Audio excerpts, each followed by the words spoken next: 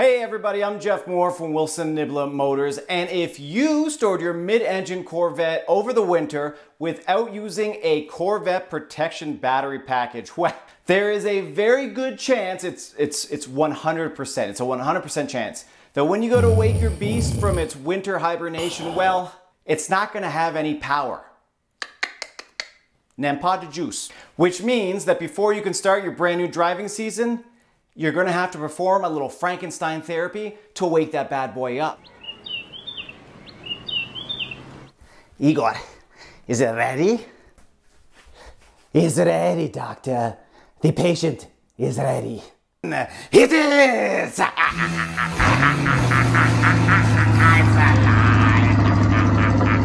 It's alive! I thought we should keep it. It's not for everyone, I know. I get that. I liked it.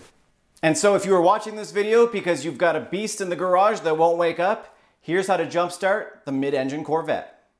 Step 1. Press the button on the key fob and pull out the physical key. After removing the physical key, insert it into the backup key cylinder found underneath the door handle. Once you've gained access to your Corvette's cabin, locate the manual release cable loop, which is just above the brake pedal. Pull the loop twice to release the frunk. Lift your Corvette's frunk and remove the left and right side shields located on the sides of the cowl cover. This will allow you to remove the battery cowl cover, revealing the battery terminals underneath, allowing the vehicle to be jump-started.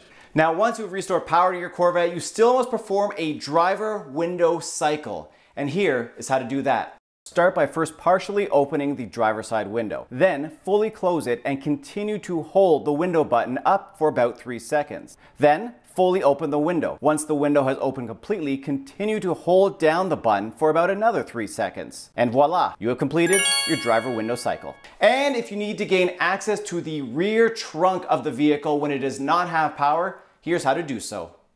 To gain access to the rear cabin if the C8 does not have power, remove the rear license plate to access the second backup key cylinder.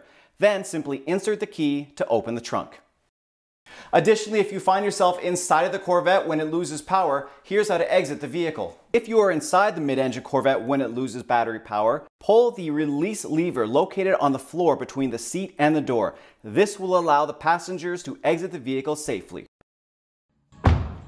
For more information about the all-new mid-engine Corvette or to put your name on a waiting list to receive one of these bad boys, and I don't blame you for wanting to do so, they're unbelievable.